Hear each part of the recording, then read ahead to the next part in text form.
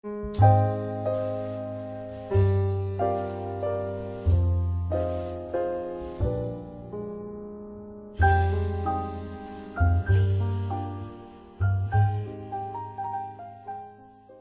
has always been a status symbol ever since the ancient Egyptians and maybe even before that.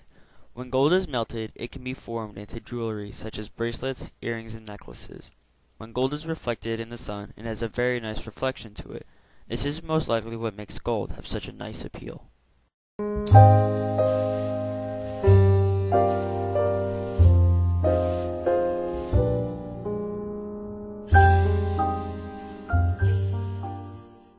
California Gold Rush was the real first hunt for gold. It attracted people from all over the world.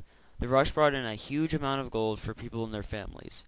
The rush finally ended in 1855. It ended because there was more people than there was gold. This led to fighting between miners and also murders over mining areas. Another reason the rush ended was that people had to dig more for gold instead of panning it just in the river. Many people started to feel that for the work they were putting in, they just weren't getting a good enough amount out. People started getting other jobs because of the lack of gold. People also invested in searching for other areas of mining for gold.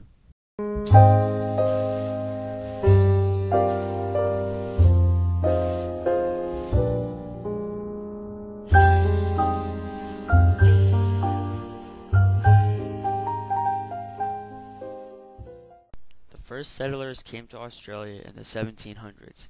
Before the 1850s, the population of Australia was very small, a mere 4,000 people. Back then, the economy was based off livestock and agriculture.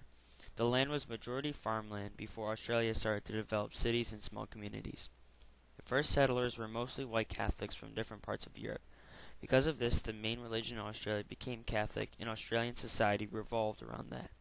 However, once gold was discovered, it changed Australia and the Australian government forever.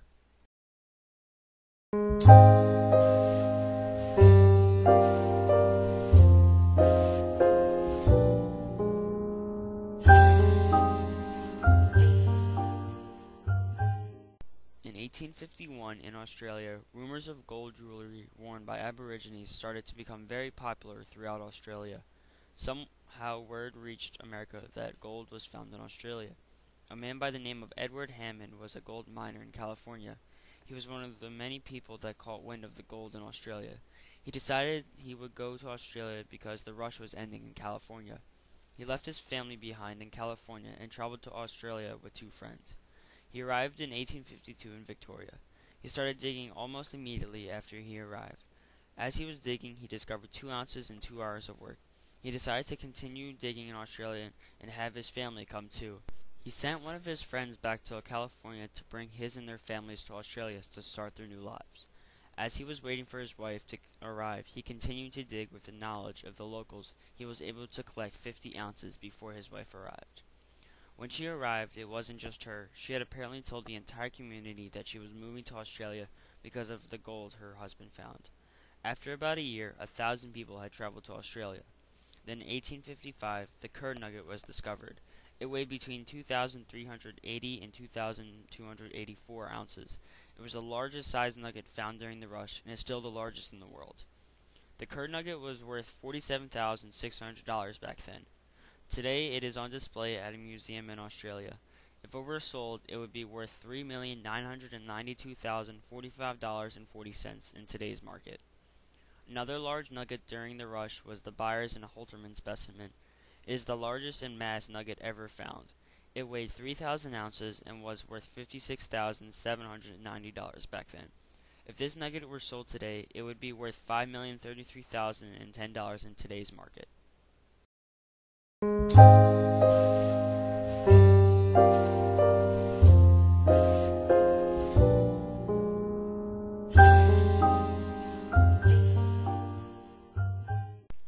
After these large nuggets were found, the news spread to Europe and China about the large nuggets and the large amount of gold being pulled out of the ground. By 1860, the number of people tripled since the start of the rush. 8 years later, in 1868, 3,000 more people had arrived. 2 years later, 2,000 more people were living in Australia, which brought the total population to 16,500 people living in Australia. This giant raise in population was caused by the lower mining license and raised gold prices during the Eureka Revolt towards the end of the rush.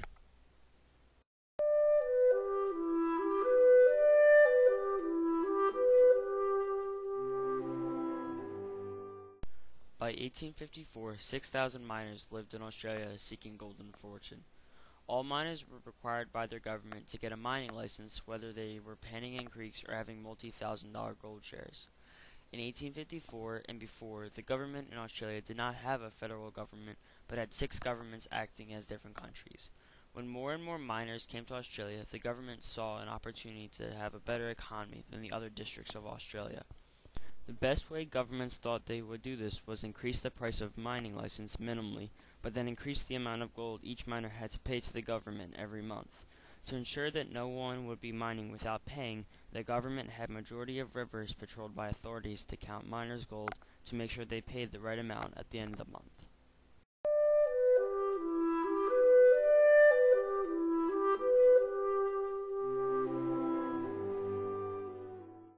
After a year of this new system, miners and their families became very annoyed with their governments. Many miners started looking for other jobs in addition to mining because the amount of gold they were able to keep was not turning in a livable profit. Other miners decided to start mining unions to change restrictions on mining, which would give miners a better income and life. All 6 governments barely acknowledged the miners' complaints because the miners weren't considered government workers. They were people who gave extra taxes. Realizing this, the miners started going on strike and stopped mining to try and get a better deal with the government. The governments felt an immediate impact on their economies. Government spending became very low due to the lack of intake of gold. The governments realized they had to do something to get the miners back to mining so the governments wouldn't completely disintegrate. The miners knew the governments had to act, so mining unions from all 6 districts of Australia met in Victoria in July of 1854 to discuss a deal to send into the governments so both sides could get what they wanted. They did not wait for the government to act because they knew the government was more worried about a better economy and better government than the other governments. Knowing this, the unions knew they could try and get a deal better for them because of their control over the economy.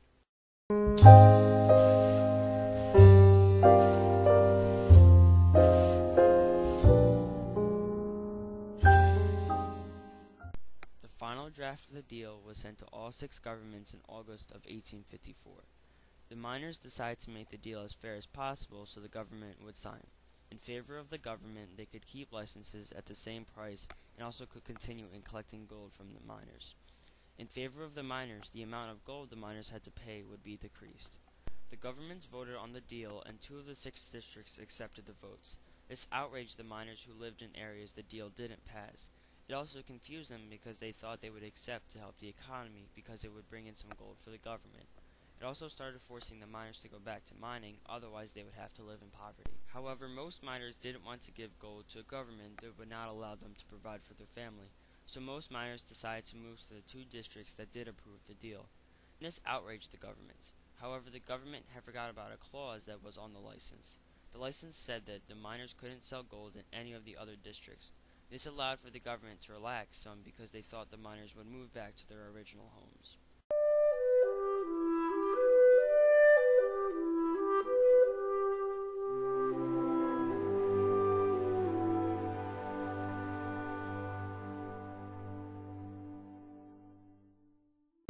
When gold buyers denied miners to sell gold, many miners went into poverty instead of moving back because they had spent all their money on moving to a new district. The governments who did not approve the deal now realized that they were in a tight pickle because they had no large supply of income. Because of the sudden increase of poverty, all governments started to struggle.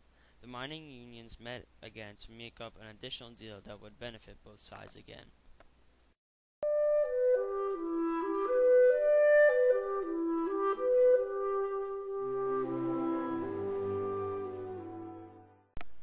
The final draft of the second deal was sent out in October of 1854.